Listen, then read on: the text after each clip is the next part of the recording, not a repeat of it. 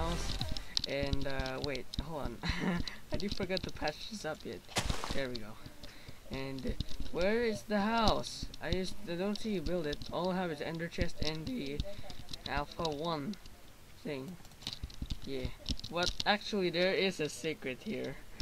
So you just have to place a redstone torch here. Look here. Yeah, that's sick, right? Let me grab this torch. And you go here. Go close. Look at that, so sick, right? Yeah. Yeah, if you go here again, step on the pressure plate, it will not open.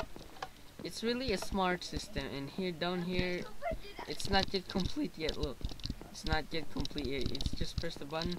They're just not yet complete yet, especially this piston door here. And let me show you a bit of an in-depth here. So this one here, the redstone torch here, and then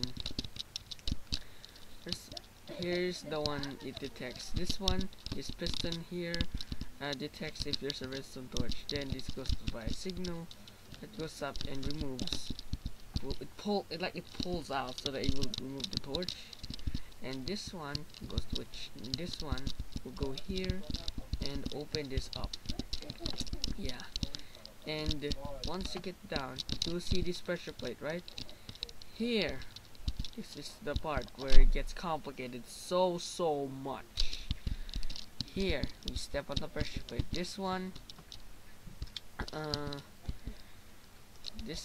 if you step on the pressure plate, this piston will pull out, and you step it, the door up there will close.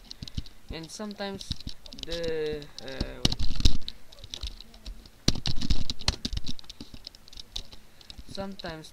the block here will just push itself alone, so it keeps opening and closing every time you step on the pressure plate.